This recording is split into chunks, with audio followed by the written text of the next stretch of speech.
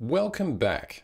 I have a situation, and that is that when it comes to choosing Linux distributions, every Linux user goes through phases of distro hopping, and while I can't exactly use those terms to describe the situation I'm in right now, it's something like that. Here's the situation. Choosing Arch is ridiculously hard.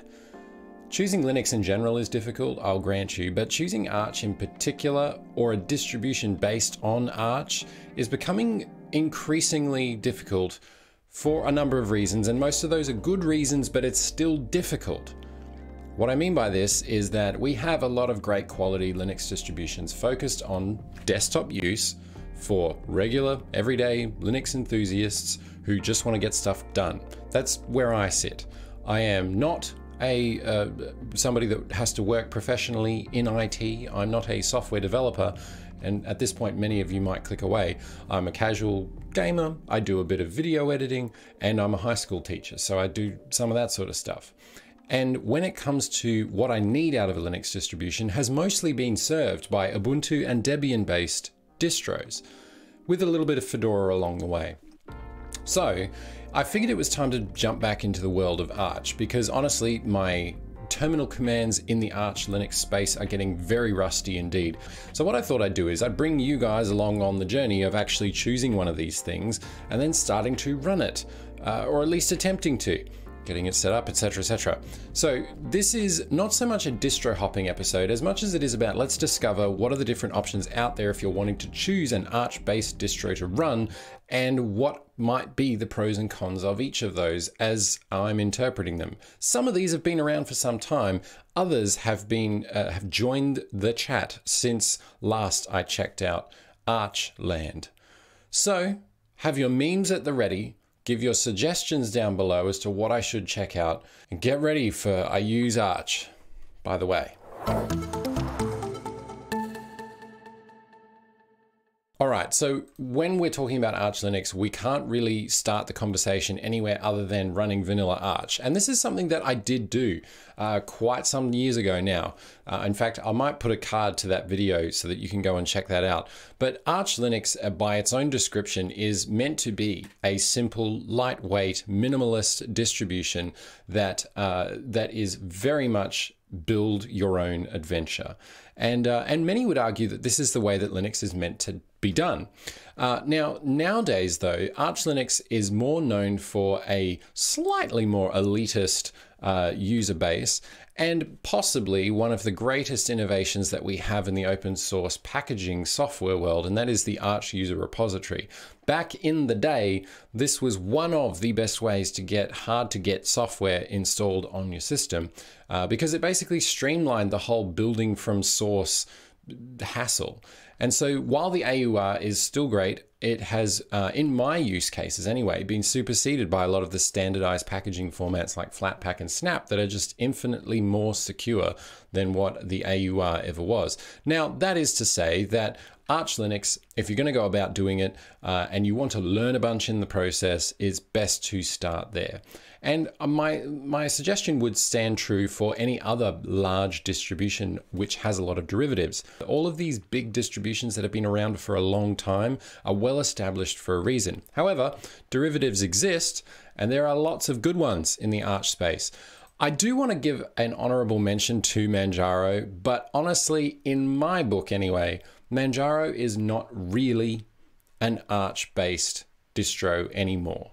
I think there is some shared heritage there, and at one point Manjaro definitely derived its package base and the rest of it from Arch. And while an argument could be made that this still happens, Manjaro is very much its own project now, and it runs pretty much independent of what Arch does. So while Manjaro is fantastic, in my mind, I don't really count it as an Arch-based distro anymore. Maybe I should, maybe I shouldn't. Let me know what you think down below. But here are some of the other ones that I've picked up on since checking out in Archland. One of the ones that caught my attention in 2020 was Garuda Linux. So Garuda Linux seems to be an Arch-based distribution with a really nice implementation of the different desktop environments. And you can kind of take your pick as to which ones you prefer. And it also has quite a few little optimizations and tweaks along the way to optimize gaming probably more so than others. But it also has a lot of little tools that make it really easy to manage some of the headaches that come with an Arch-based system. So if you want to have a little bit more control over what your AUR installs are doing, you can do that. If you want to have a little bit more control over what your Arch system is doing, and it's taken a few cues here from Manjaro in terms of managing hardware drivers, kernels, etc. It gives you graphical tools to get those things done, which I appreciate. And it gives you a fantastic suite of software to get going with Linux gaming, which I think is, again, really, really helpful for the right person. Now, for me personally, where do I rate this particular distribution? Ooh, shout out to the Linux Zen kernel as well. Basically, just an optimized version of the Linux kernel directed for multimedia and gaming. But the pros of Garuda Linux, at least from what I'm picking up and my testing in virtual machines and that kind of thing, seems to indicate that Garuda Linux is about getting that RGB action going in as quick a time as possible. And they have been able to create a really well curated desktop Linux experience for those that want to use the flexibility and power and performance of an Arch-based system and apply it to the gaming world. So Garuda Linux, it looks really nice, and it definitely has that, it's got a look, and the look is pretty darn good if you're into that kind of thing.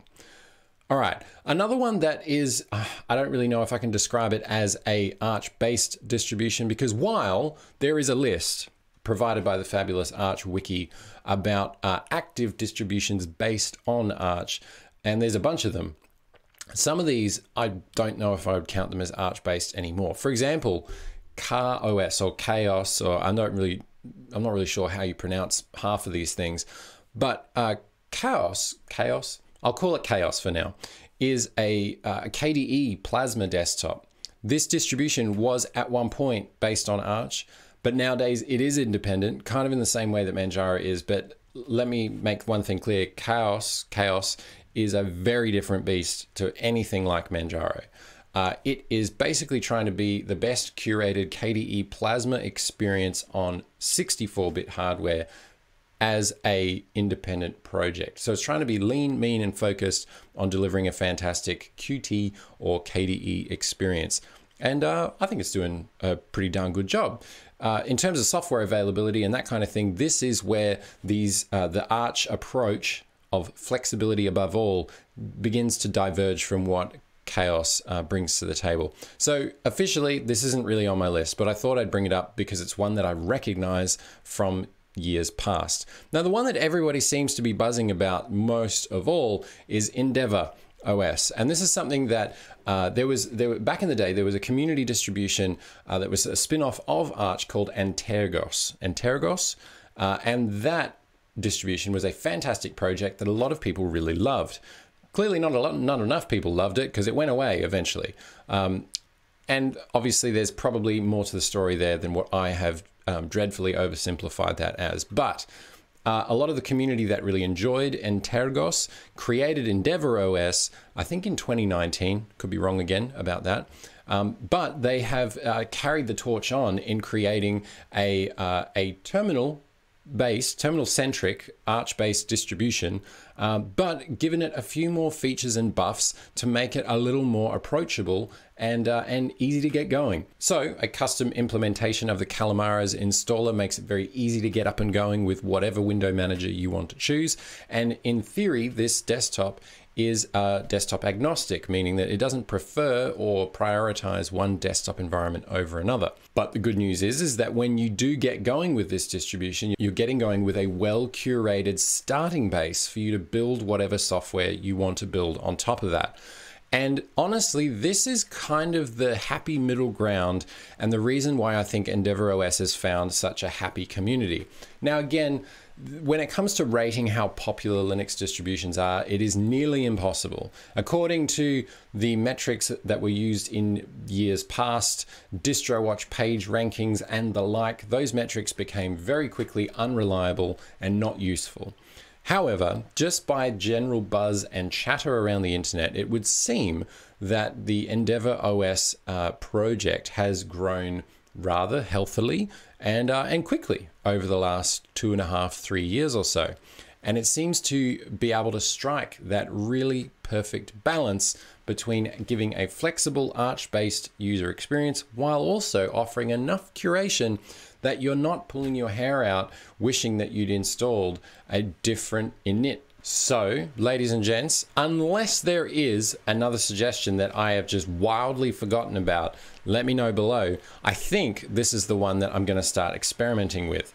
As you can see, I've got the image up and running here in boxes, and I do plan on experimenting with Endeavour OS a little bit further in boxes in a virtual machine, and then I'm going to explore whether or not I could switch my everyday production / casual gaming / do whatever I need to do system to something like Endeavour. So, on first boot of Endeavour OS, we get a fantastic little getting started tool and a few other bits and pieces.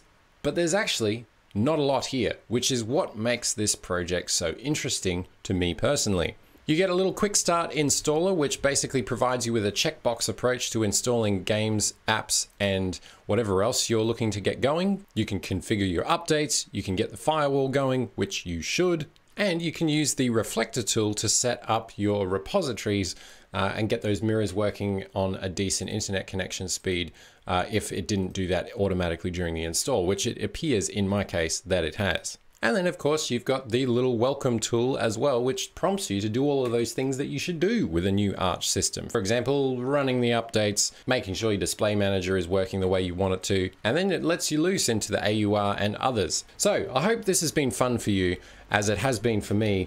Let me know in the comments below if I am missing something here when it comes to Arch-based distributions, but I possibly might have found a contender with Endeavour OS. Stay tuned for the next part in this series, coming to a sub box near you.